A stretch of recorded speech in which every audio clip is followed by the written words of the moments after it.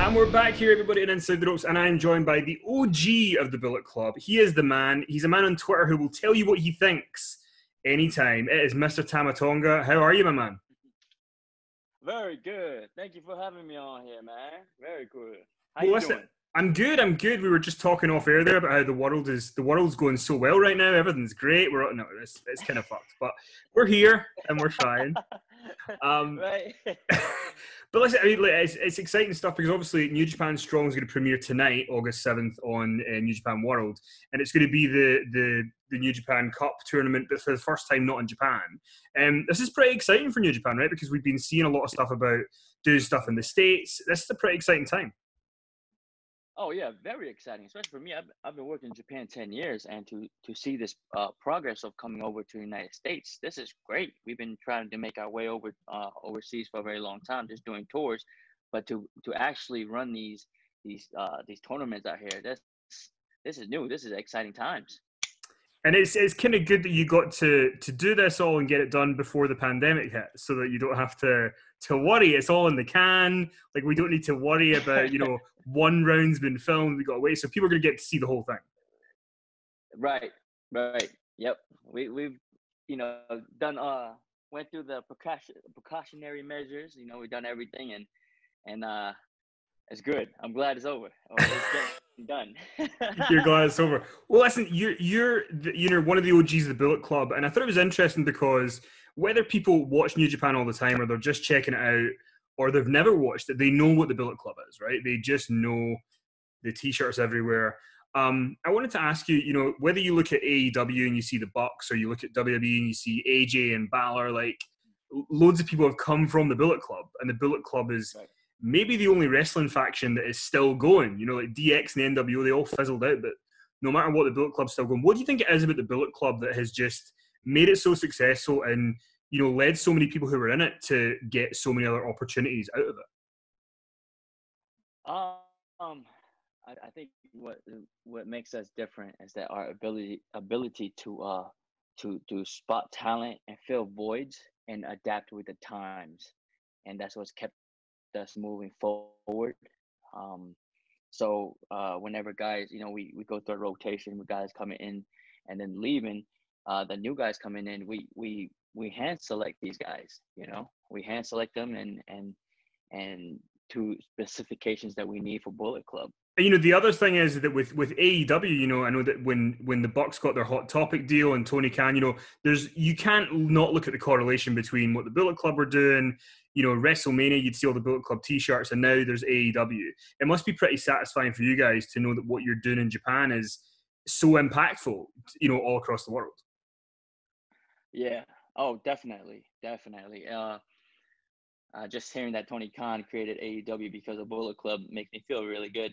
But it's to make it this kind of level, to change the wrestling game and not be on the American mainstream is a big deal to us. To me, especially watching it grow now that Bullet Club's been doing it for 7 years. It's good stuff, man. It's definitely what a time for wrestling. And I've also got to ask you about the Good Brothers, Luke Gallows and Carl Anderson. Everybody's talking about them and talking about how they're going to come back to New Japan. I've got to ask you about it. What do you think? Are we going to see you two sweeten them soon? Like, what's the situation? You're going to see me two sweeten them sooner or later. So, but I'm excited. It's nice to see them come out of the gated walls and play outside. So, Was it weird for you to watch, two guys who, you know so well and are so phenomenally talented, and they were in a situation where they weren't really able to show all the stuff they could do? Is it kind of nice for you as a friend to be like, yeah, now you can come back and have fun again? It wasn't weird because I know we're making a lot of damn money, so to me it wasn't weird. They were making great money, so to me that was that's all we wanted to do, was wrestle and make a lot of money and make an impact like that. But now that they're out you know, I'm glad they're out now because they've always shown what they could do in New Japan. They've always done it. They've always shown that, and the game is to make that money. Of course, of course. Did you get a chance to watch the worst pay-per-view ever, Talking Shopomania? And did you have any favorite parts of that absolute shit show? Yes, my favorite part was turning it off. Yeah, but that was the absolute worst pay we've ever seen. But yes, I watched the beginning and then I shut it off. But it was good to see, go in there. You didn't even make it to the main event. You were done. Man, hell no. I got love for the Good Brothers, man. I ain't got enough patience. And yeah, I've got to ask you as well. With Evil and everything that's happening over there in the Bullet Club, double champ. There was kind of some people were shocked that he's in the position that he's in now. What do you say to the kind of the people who are criticizing or questioning him being in the spot that he's in? Shut the fuck up. Yeah, that's what I need to tell them. Yeah, fucking Bullet Club has always done what Bullet Club has done, and there's a reason why we've been where we've been and what we're doing and how far we've gone. And so shut the fuck up. That's what I would tell them. Is there I mean, obviously I don't know where I go from that. Just shut the fuck up. So I will. Obviously we're in this pandemic, we don't know when we're going to get out of it, we don't know what's going to happen, but I mean, what is it like for you? Because you're somebody who is so charismatic, you want to wrestle, you want to get out there, and you must have plans that you can't do yet. How are you kind of coping with everything right now? Staying fit, making sure that when doors and everything opens back up, that I'm ready, that shows my my readiness. I don't want to be slacking off. I want to come back and look like I've been wanting to come back and not, I don't want to be slacking. I don't want to get caught sleeping, man. That's the whole thing here. And I hope every wrestler is on that same mentality, because we're itching to come back, and so we're doing all these damn workouts, these 500 damn squats, these push-ups and shit. We need to come back and start rock and roll. I just feel like everybody's ready to explode here, and we're gonna need a ring here to showcase that.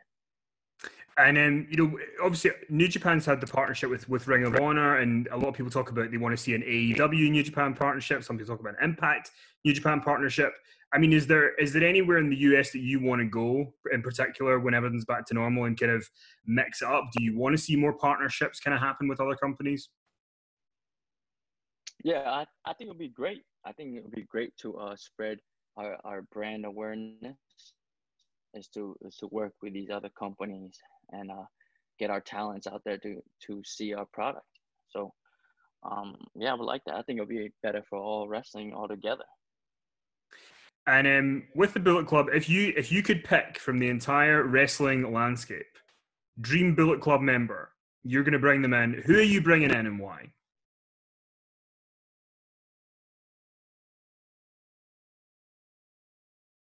Dream Bullet Club member, huh? Yeah. Yeah, sorry, I don't have a Dream Bullet Club member. I am the Dream Bullet Club member. Nobody else. I don't have no goddamn. I don't care for anybody on the outside. They gotta come in and show up and do some shit. But I don't have a Dream Bullet Club member. I'm not out here fantasizing to get anybody in. I think everybody has to prove their worth first and then be brought in, and we work from there. And I think that's what makes us different. Great. And you talked in your podcast a little bit about this, and I never knew this story. A lot of people probably don't know it, but you almost joined WWE at one stage, and it didn't quite happen. Yeah. Can you talk a little bit about that, and obviously the decision not to do it, and obviously stick with what you're doing now with the Bullet Club? Yeah. It was at the time 2016 when Gallows and Anderson and AJ left for WWE, and I had a meeting with them, and I made a commitment, and I said yes, because at the time I just felt like it just felt natural. Um, I thought it was a progression in my wrestling career. Um, and then New Japan came back and counter offered, and they made me an offer I couldn't refuse, and here I am. Making a lot of money and being happy. I love money. That's right. Well, listen, Tam, I want to thank you for the time for joining us. Obviously, everybody can check out New Japan World to see you and Brody King in the first round of the tournament. I would wish you luck, but I feel you're not the sort of guy that needs luck. You're just going to go out and kick their ass. Man, damn, you're a smart damn man. Know that, Kenny? Do you know, I've never heard that before, so this is the first time. Well, listen, stay safe, man. It's been a pleasure talking to you, and I'm looking forward to you getting back out there soon and showing what you guys can do.